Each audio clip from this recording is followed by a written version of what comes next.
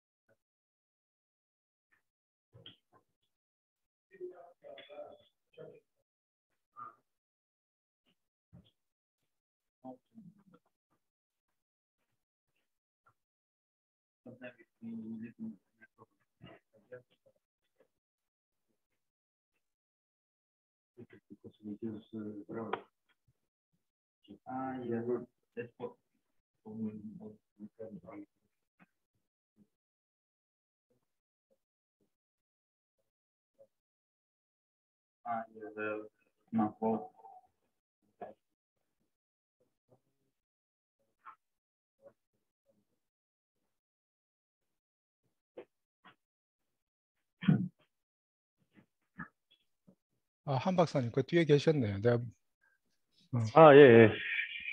yeah. I think that there is a sound. Somebody needs to turn off the. I think whose computer? Okay.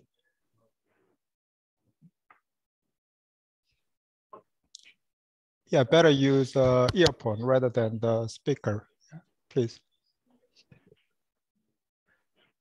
Okay, let's start second session. And second session will be chaired by the Dr. No-Soo Han. So Dr. No-Soo Han, please go ahead. Yes. Welcome to the second session. This session will be presented by three speakers. I'd like to introduce the first speaker of Professor Kyoung Baeck from Gangneung Wonju National University. The title of his presentation is Wavepacket Propagation Dynamics with Diabatic Potential Energy Surfaces constructed by using Adiabatic potential energy surfaces only. Please welcome Professor Kyoung Baeck.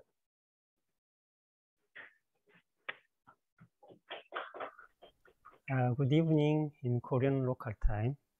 First of all, I'd like to thank Professor Choro Choi and Mike Pelato for organizing this meeting and inviting me here. My talk today is about showing you some typical result of Wavepacket propagation dynamics for bidirectional proton-coupled electron transport process. But I'd like to emphasize you my procedure of constructing diabatic potential energy surfaces using adiabatic potential energy only. I'll start with a brief review and considerations about the real basics of diabatization, and also about the dependence of non-adiabatic coupling term along the nuclear coordinates.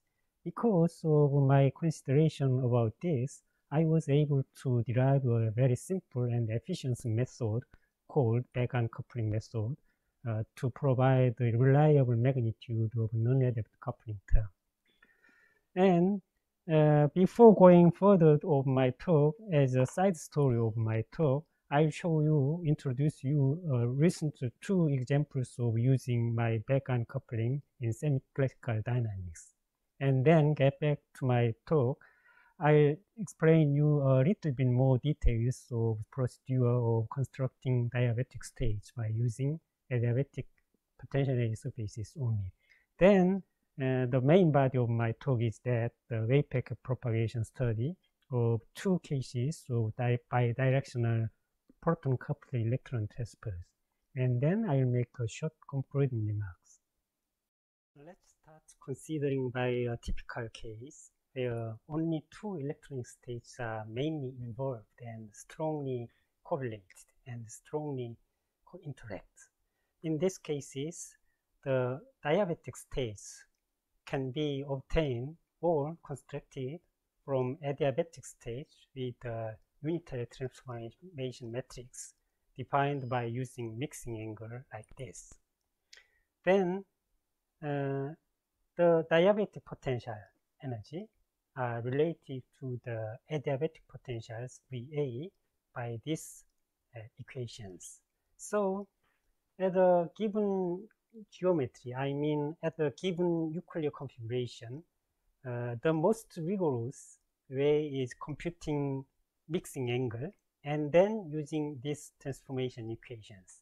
And one of the most rigorous way to obtain the mixing angle is the PES integral by using the NACT computed directly. And because non-adiabatic coupling term, although it is not a direct physical observable, but it's a physical quantity. So there could be some functional dependence, some useful functional dependence we can find.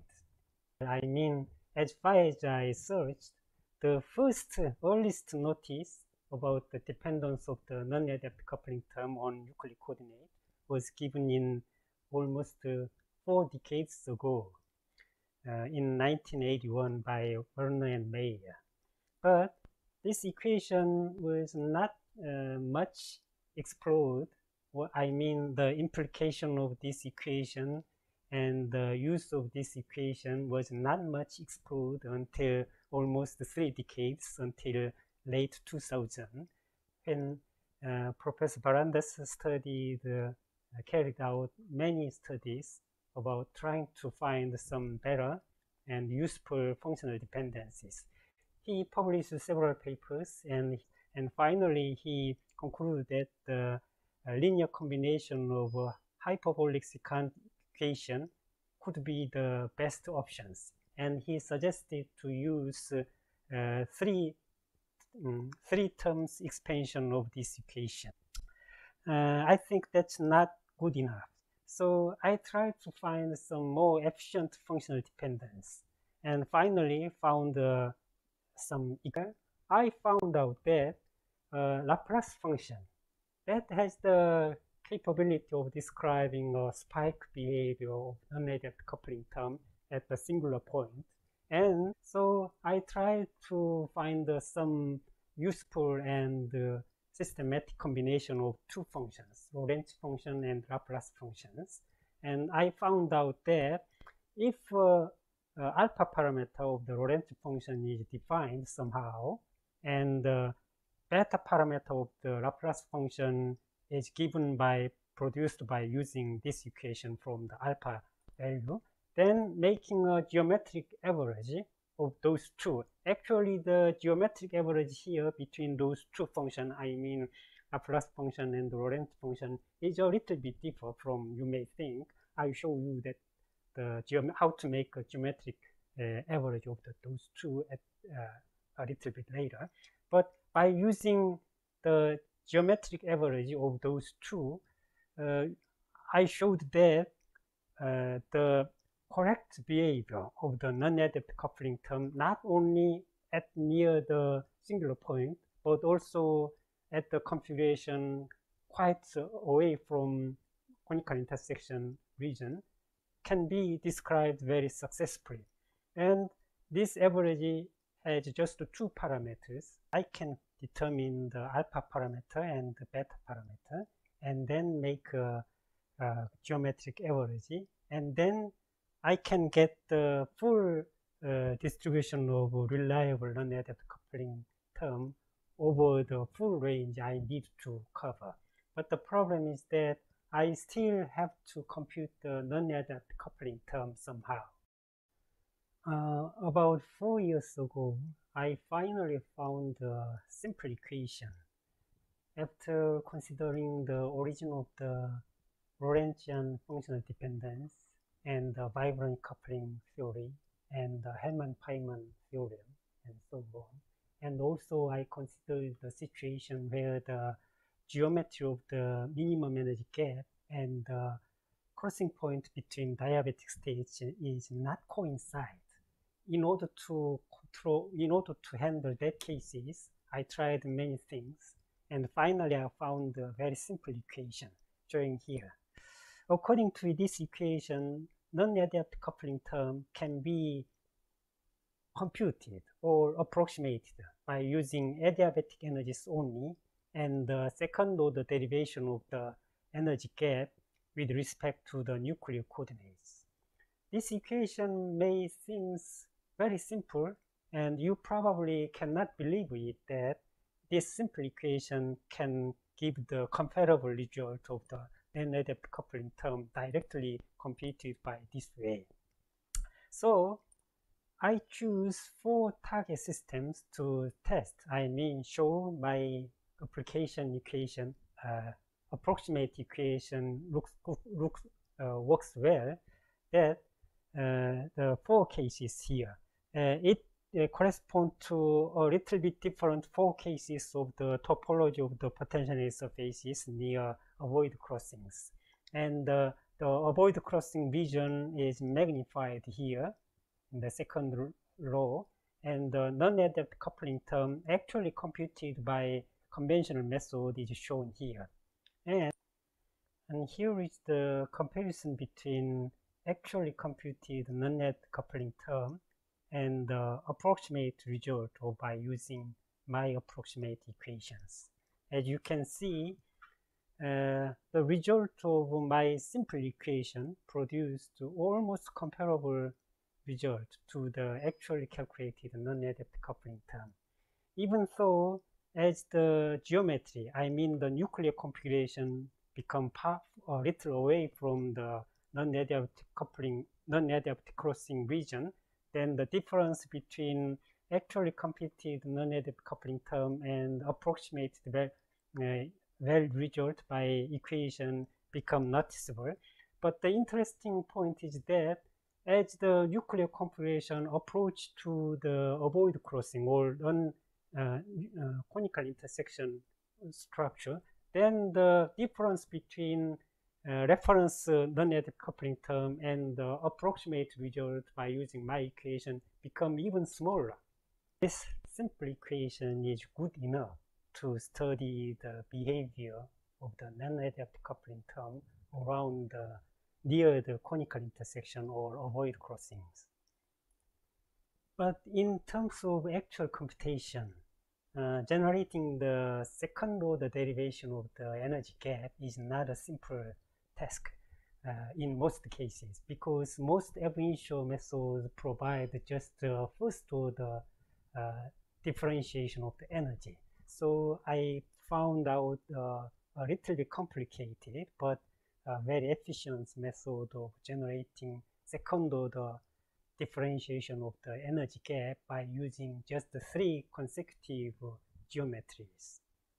And also I showed that my simple equation works well even other cases, like crossing between triplet states here, and also along the loop around the conical intersection. That's the case of CH2 radical. I compared the same thing. I mean the comparison between actually calculated non-radial coupling term and the approximate result by using my simple equation. And it shows that although the agreement is not perfect, because my equation is a kind of approximation, so cannot be perfect. But anyway, it is reasonably good enough. Although I published these two papers in 2017 and 2018, showing that my simple equation can produce very reliable approximation of the non-adapt coupling term by using adiabatic energies only, but it seems like not many people consider this seriously. Fortunately to me, two papers were published recently. Just about several months ago, Professor Baeck adapted my approximate equation and modified a little to be a time-dependent version. In my simple equation, the second order derivative of the energy gap was with respect to the nuclear coordinates. But in his time-dependent version, the second order derivative is defined with respect to the time. And he coined the new terminology, time-dependent back-on, simply TBBA approximations. He extended his Newton X program package to include this TBBA method and applied it to the ethylene and carried out 500 trajectories with the DCFSSH method. He compared the non-adapt coupling, magnitude of the non-adapt coupling term, and also the change of population on different electronic states along the time, and also the change of the mean absolute strength along the. He also applied the same methods with TDBA to the full band with 200 trajectories and compared the probability of jumping between different electronic states, and also compared the change of population. And his final conclusion is that the TBBA method provides a qualitatively correct picture, but the agreement in quantitative aspect is not perfect. Yeah, that could. Another paper is also published just 2 months ago by these groups, and they used almost the same equation as Baeck used, and instead of using BA terminology, they coined the new terminology calling curvature approximated time derivative coupling formula, and they used kappa instead of BA. Anyway,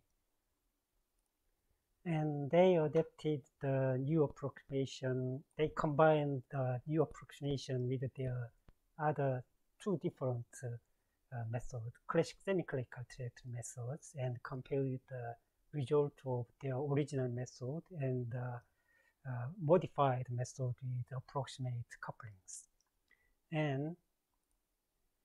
And in their concluding remarks, the aspect of computation time was mainly emphasized, that by using my approximation, the computation time can be reduced noticeably. Here, I'd like to emphasize the main advantage of my approximation, because this equation is just a simple algebraic equation. So any method that provides adiabatic potential energy surfaces can be applied by using this equation, even if the method do not provide non-adapt coupling term. Now, let's get back to the main road of my talk today. 10 minutes ago, I have shown you that this simple equation is good enough to generate reliable non-adapt coupling term, especially near the conical intersection or avoid crossings. So at the first step, compute the non-adapt coupling term by applying this equation. In here, the second order derivative of the energy gap can be obtained by any methods here. The point is that any of the above method is good enough to. After get the approximate non-adapt coupling term, we plot the approximate values along the nuclear coordinates. Then we can determine the QC. That's the crossing point between the diabatic surfaces. And where the definition of QC is defined as the point where approximate value of the non-adapt coupling has the maximum magnitude. Then the alpha parameter of the Lorentz function can be determined by this relation, and also the beta parameter of the Laplace function can be determined from the alpha. Once the dependence of the non-adapt coupling term along the nuclear coordinate, then the path angle at the given nuclear coordinate also can be represented by a function. And then finally, I made the geometric average of those two. Well, actually here, the geometric average is defined by this method. I tried many different combinations of using combination of the two functions, Lorentz function and Laplace functions, and I found that obtaining geometric average by this equation is the best result, generate the best result, because the mixing angle at the nuclear coordinate, nuclear configuration is determined, then the diabatic potential energy surfaces, not only diagonal term, but also off-diagonal term. That's the corresponding to the coupling between diabatic states can be obtained simply by this equation. Here are two examples of actual Wavepacket propagation dynamics for bidirectional proton-coupled electron transfer. Case 1 is the charge transfer excited state of NH3Cl system. Adiabatic energies at these many grid points are computed, and then the diabatic potential energy surfaces, as I explained you previously, was constructed. Here the diabatic potential energy surfaces are shown just for one case of angle, and the similar pictures for 18 different angles is combined to generate a three-dimensional three-state diabatic potential energy surfaces and the coupling between diabatic states. And by solving the time-dependent nuclear equation, the initial vibrational wave packet of the precursor anion is generated as shown here. And after the charge transfer excited state was generated by high energy photon, about 6.5 eV, the time propagation was simulated by this. It's shown in, but the movie you just show here is not easy to understand what is the meaning. So the propagation of the three-dimensional wave packet is projected onto two-dimensional space at a selected angle, as shown here, and analyzed many things. Especially the figure here shows the change of population along the propagation time. It's the relative population between different electronic states, and it's the absolute population, because some part of the wave packet is leaking out the boundary of the simulation box. And it's the population observed at the boundary, observed by the negative the negative imaginary potential placed at the boundary and accumulated. By using the accumulated wave packet observed at the boundary, we can compute the branching ratio between the electron transport channel and proton transport channel. The branching ratio here is defined as the ratio like this. And the dependence of the branching ratio on the initial vibration level of the precursor anion, and also the dependence on the isotope substitution of the connecting hydrogen. So the main result of the wave packet propagation in this case is about the branching ratio, because that's the one of the directly observable physical quantities. But also the one of the advantages of the wave packet propagation by using diabatic potential surface is that it can provide some further detailed information about a few femtosecond dynamics, timescale dynamics. Here is the second example of my result for the wave packet propagation for the bidirectional proton-coupled electron transport case.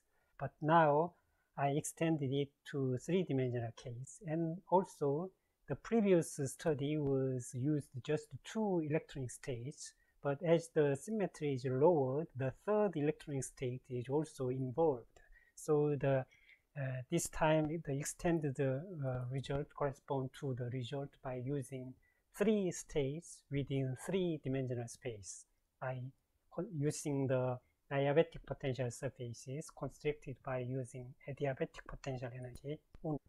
After generating the adiabatic energy by conventional method at these grid points and constructed the diabatic surfaces I explained before, and here is just one case of the angle, and I reconstructed 24 similar diabatic surfaces along the angle and connected those 24 and finally constructed the three-dimensional, three-state coupled diabatic potential surfaces.